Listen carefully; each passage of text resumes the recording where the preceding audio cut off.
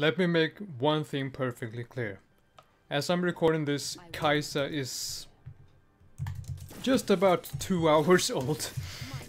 So this is very premature, which is, I suppose, kind of the point. This is day 1 after all. And this is all just my opinion as of this moment. But with that out of the way, what do I think of this new character, Kai'Sa, at the moment? I knew from the start that I needed a lot of hands-on experience, so this is, of course, not my immediate reactions to her as a character.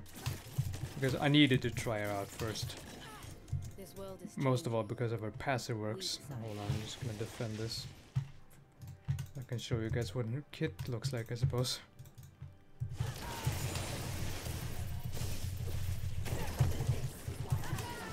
Keep forgetting about that. Oops.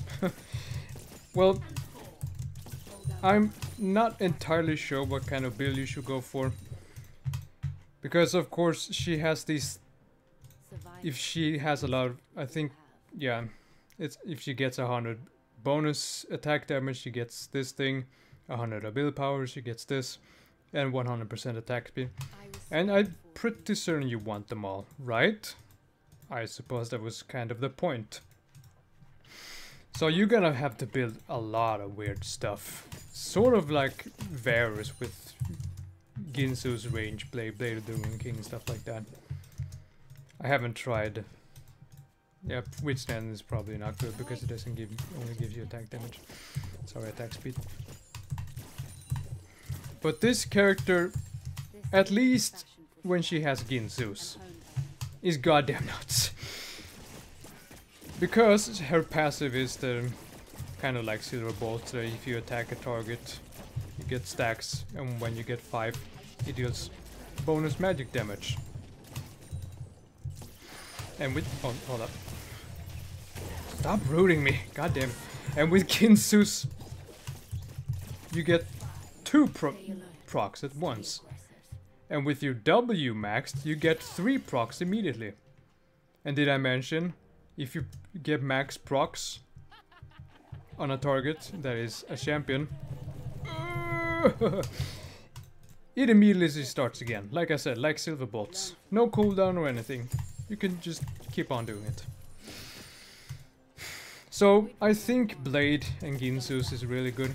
Probably. Like I said, day 1. Like maybe Black Cleaver or something like that might be decent as well. I was hoping I could get the Ginsu thing. Oh, now it came up. Of course. It's a bit hard to see because these minions die immediately, but regardless, I think it's really good. Can warp back here. And of course the text is in the way then. Well, 1. Let's see. 1. Yeah, I procs twice. Good stuff. So is this character good? Apart from the fact that I'm not entirely sure how you should build her to bid, because I assume you'd want all 3 bonuses. And I'm not even sure if she's a top laner yet, but or if she's supposed to go bot. I think she's supposed to be because her passive... She gets her passive from allies immobilizing effect on a champion at 1 stack of plasma. Yeah, exactly. So, if there was a Janna here, for example, and she queued this... Of course she disappears when I'm supposed to talk about her. And if she, like, queues her, I could ult in, because I'm pretty certain I can ult to everything that has plasma on it. That being my passive. Why am I walking? I'm just gonna kill one more time. And of course, hard CC is your biggest weakness. Then again, you might do enough damage that it doesn't really matter.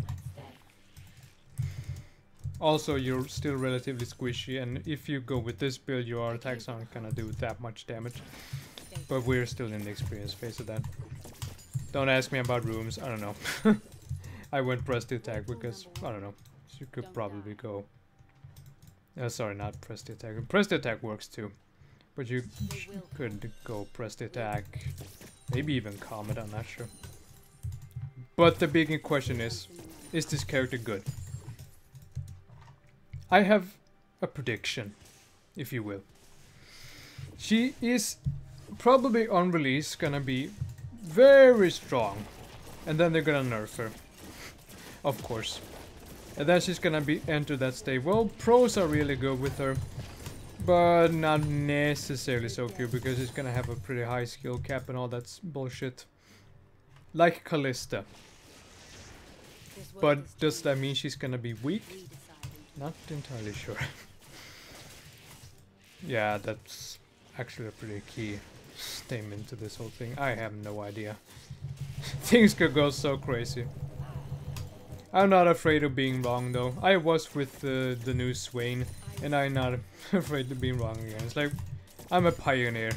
At this point in time, I don't think even you could fit the number of people that have played this character in, maybe not a room, but a house.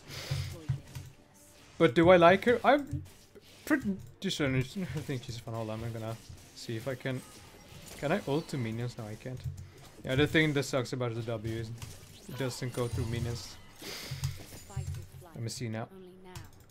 If I can I? Nope. Shit. Once more.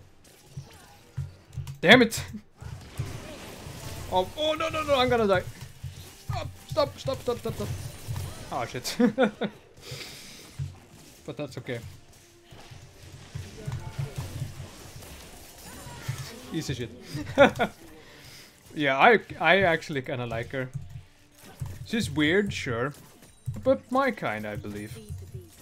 We'll just have to see how things develop. But I think she definitely can be really strong in the right hands. I'm just probably not one of those. Is all I mean.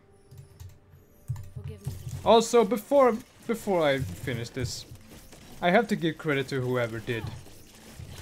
Oh, I keep forgetting to use my E.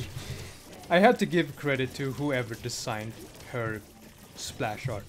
It is gorgeous. I know we like to take especially splash arts for granted, but these guys are pros. I mean, obviously because they're getting paid for it.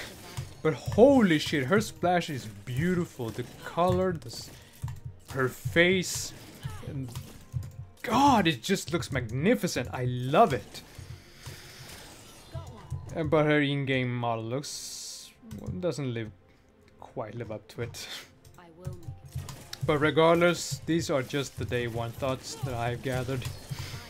We'll just have to see how things develop. I look forward to it. I'll be playing the shit out of her once she comes out.